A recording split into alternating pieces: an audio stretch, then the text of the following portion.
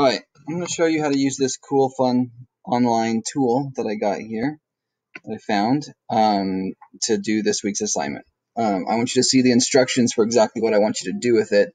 This video is just to show you how to use it. Okay, so first step is you got to get to it.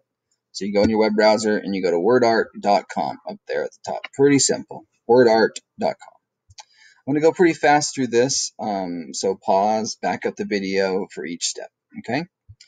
Once you're here, you want to hit this green button that says Create Now. Click. It'll open up a new tab like this. I'm going to just go to one that I already made so that it has my words and stuff input already, but it'll take a second to load and it'll bring this up. And you'll be on a screen that looks exactly like this. First step, you want to go and get rid of all these words that are there already. So just click them and hit remove. Okay? So I've got mine up here that I've already messed with, starting off with words.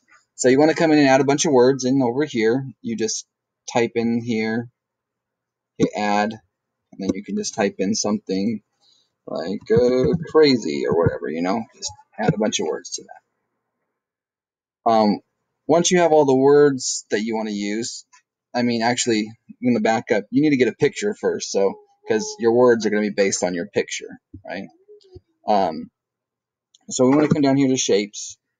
If you look in here, they've got a ton of different shapes, but for this assignment, I want you to find your own shape because it's going to be more interesting if you find something that's like specifically that you want to use, okay? So we're going to hit this Add Image button, and it's going to bring up this little box, right? So now we got to go find an image. So come to Google and just type in some kind of logo or something that you think is cool. The nice thing about this word art is it'll actually use anything. Like you can just put a picture of yourself in there and it'll try its best to make a word art version of it. And if you want to mess with that, go for it. If you want to mess with photographs, I don't care.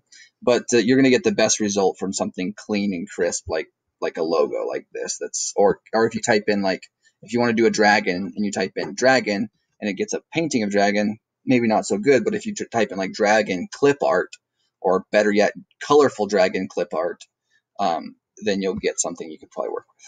So once you have your logo, right-click on it and say Open Image in New Tab.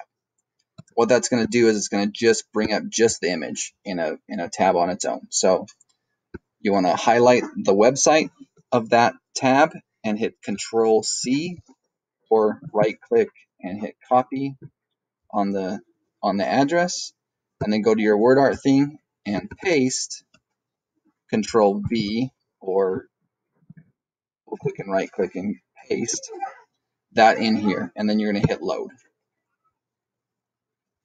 It'll bring up a thing that you can mess with some settings if you want to do that. Go for it. It just messes with the borders and stuff, but hit OK once it's loaded in. And so then, like I said, you go put your words in that have to do with the picture that you chose.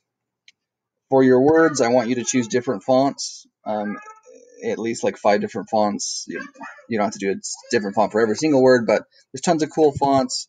So you find one that you like. So if you're like, I like bubblegum sands, you go back to words and say, I'm going to make this word crazy be bubblegum sands. And then you just do that for each of the types of fonts you want to use. Okay? There's a bunch of other things that you can mess with in here, and I want you to mess with all of them. Okay? So you got your shape, you got your words, you chose some fonts. You can go to layouts. You can have the words all be vertical, horizontal, dancing, positive, negative, just pick one. I don't know what that custom does, but you can mess around in there. You can have lots of words, less words, so mess with that. Down here in style, you can choose to have it be the shape color, which I would say if you have lots of cool colors in your shape, go with shape color. But if you chose just an all black logo, maybe go to custom. And then you can come in and start picking some colors and see what it's done there. It's changed all the colors. You can also change the colors of individual words by coming in here and picking, like I want all of the aggro to be red or whatever. So, but that's how you do it. Once you're done, you just hit this visualize button, and it'll take a second to load.